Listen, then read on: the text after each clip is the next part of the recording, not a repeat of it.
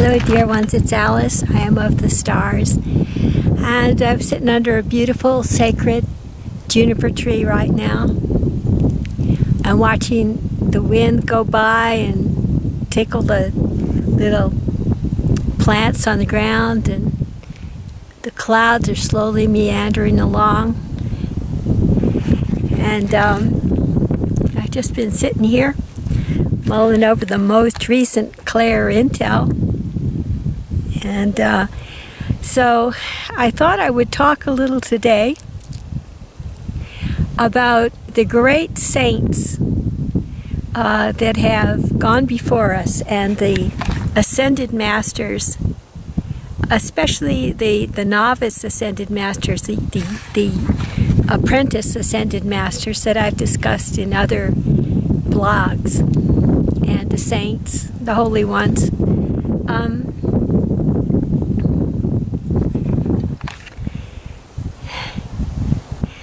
Well, to go back to some previous blogs, I've been talking a lot about duality and polarity lately, and I've talked about the shadow body in people, along with their body of light. There's like a shadow body that helps create the duality and the polarity of the third and fourth dimensions.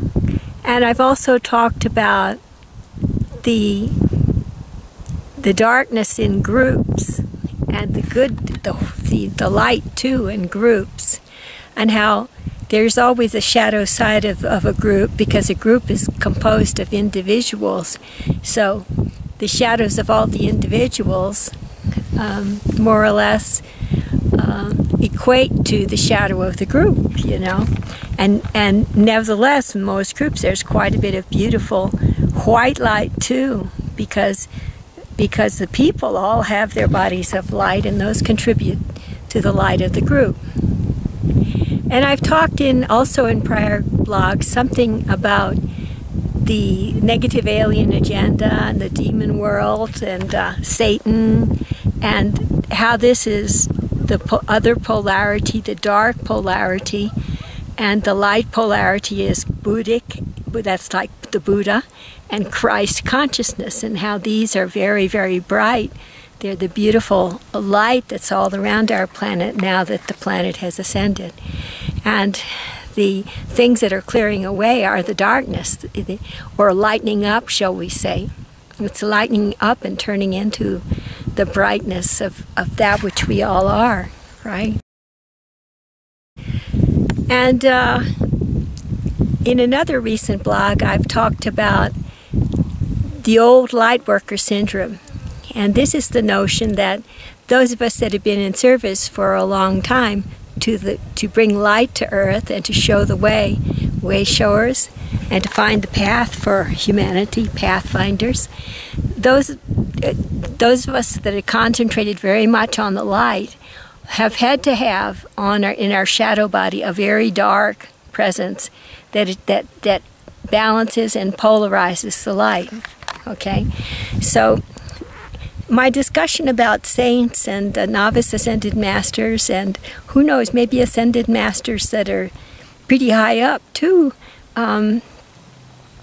has to do with this notion of polarity and the shadow body. Now, from what I can tell on the Claire plane, what is going on is that these very great saints with a great deal of light, to whom humanity owes a very great deal because of the inspiration that their lives provide, they're if they haven't reincarnated, they're existing in a very high level of the astral plane. Some say way up in the stratosphere of Earth, very high up in our atmosphere on the astral plane. But what I found is that in addition to their very august and inspiring presence there are also fractals, or ghostly presences that of them in even the lowest hell worlds, very low, that are like the lost children of the soul that I've spoken of, the little body elementals that are enclosed and encapsulated and unable to dissolve because the thought that they embody, the feeling that they embody is so far different from the light of the main body of light of these great ones. And so the light, the presence of the fractal, like ghosts and memories of these saints and ascended masters in the lowest astral planes can be very, very dark indeed, okay? Very, very dark to balance out their very, very bright presence in the highest astral planes. Right, so that's part of the news. And so the reason I've known this for some time now, but the reason that I've delayed in talking about it is that I usually don't write about things that I can't, don't talk about things that I can't think of something constructive to say about in terms of how we should deal with it as humanity. And so just last night there was a big, one of Judy Satori's broadcasts, her free summer school broadcasts was on, and those are always very well attended on the astral plane, and there tends to be quite a commotion afterwards on the astral plane because the light that's brought in during those, the light that's brought into Earth and grounded in Earth results in kind of a chaotic, like changing up and switching around on the astral plane. And so last night was no exception. In fact, the proportions of the commotion were almost Mahabharata style.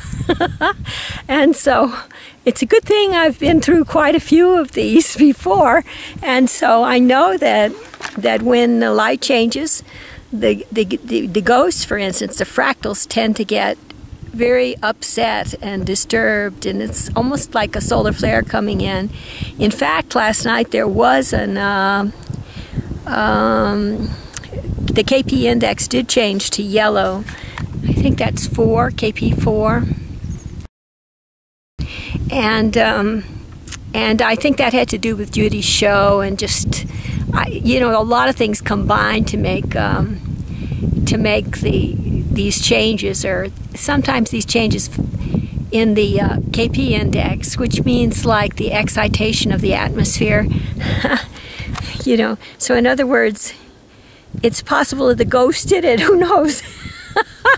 You can come up with your own ideas on that, but the ghosts were pretty upset last night, and they were just going around, you know, and carrying on. And so the thing to do, when, for instance, we recognize that these are the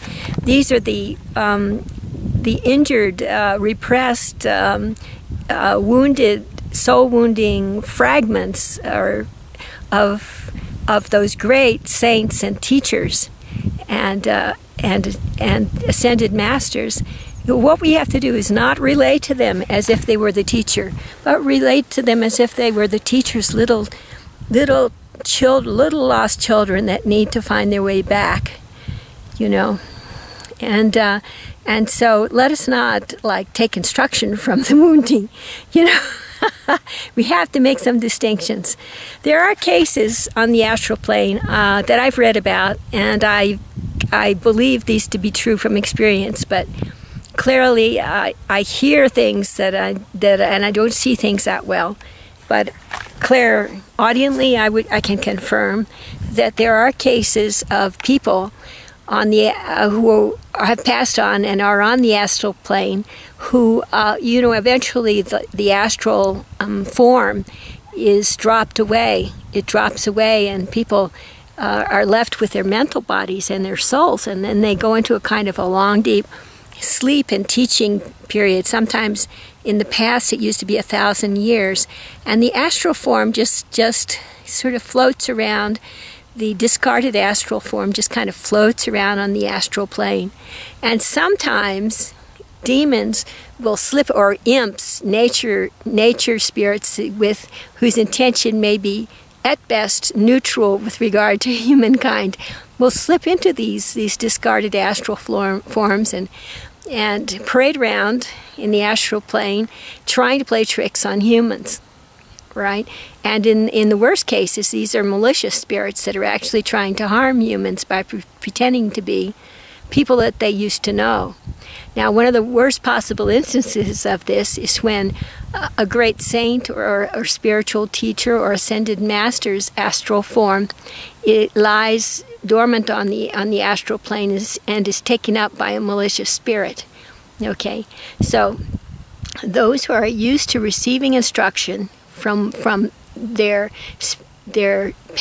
spiritual teacher who has passed on, who have been taught for a long time by that teacher, for instance, and there are many cases like this all over the world, many cases where teachers have been in touch with their students for a long time, may find right now imposters in that role.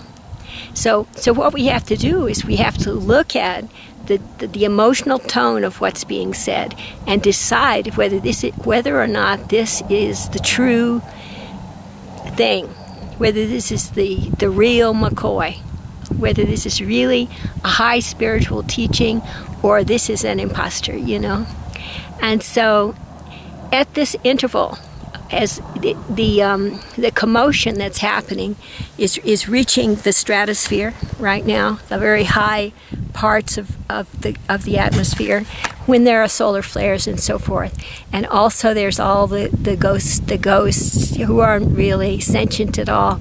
All the fractals are stirring about, like you can imagine seaweed waving, you know, in a deep sea, and so our job during these times of like astral bewilderment and upset, our job is to maintain our own pranic energy, our own pranic tube energy, not to relate to anyone else, but to put ourselves in touch with our own higher selves. All right, most of us, our awareness is in the third and fourth dimension right now. But according to Judy Satori, we have who's in touch with the Galactic Council, okay? We have 12 formed dimensions, 12 formed shapes. 3 and 4, after that there's 8 more. There's 8 more higher selves within the formed realm that we could get to know and relate to at these times. So let us place our energy on our own soul remembering, and that will allow these great saints and these great teachers and these great ascended masters to work with their own fractals and their own integrations, because they are still almost in almost all cases on the higher fourth dimension.